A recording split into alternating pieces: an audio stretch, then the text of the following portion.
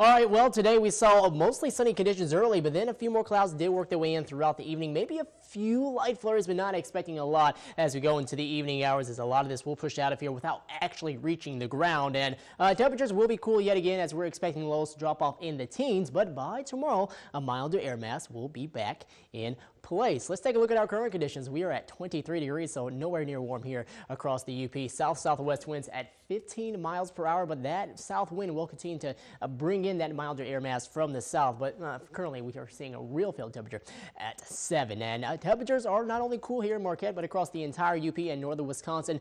23 here for us in Marquette. Again, off to the west, 23 degrees in Ontonagon. At 25 in Ironwood, lower 20s in Florence and in Menominee, both at 22 degrees. And well off to the east, more the middle 20s, 24 in Munising, 25 in Escanaba. And for us here in Ishpeming, we are at 23 degrees. But winds coming in from the south, that has brought in some of that moisture in the clouds that we are seeing right now, but that will push out of here very quickly. Currently at 14 in Houghton, 12 in Marquette, while at 12 in Munising. And even as we head closer to tomorrow evening and tomorrow night, should start to see more of a northwesterly component to our wind again before seeing, well, right now temperatures are in the 20s across the entire state, 24 in Gaylord, 30 degrees in Traverse City, and more of the 20s back here into the UP. But as I was saying, we'll see more of that northwesterly flow by tomorrow night, which could lead to cooler conditions.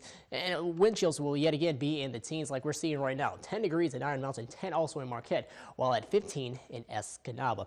For our headlines, cloudy and chilly as we start off the day on tomorrow. But as we go into the afternoon, temperatures will be a little mild for us, and we'll also see a few breaks in the clouds as we head into the evening hours. But cooler and sunny heading into the weekend. It looks like Saturday will be the coolest day for us before Sunday begins to heat up yet again in front of our next system. That will be bringing us another chance of light snow heading into Monday. But this is our setup. Cooler air to the north and that milder air mass starting to build off to our west. And we'll see that will start to work its way into the region as another system will push off just to our south. And we'll take a look at that here on our Futurecast model. A lot of clouds throughout the overnight. That moisture, it does push through here, but I'm not expecting a lot out of that at all.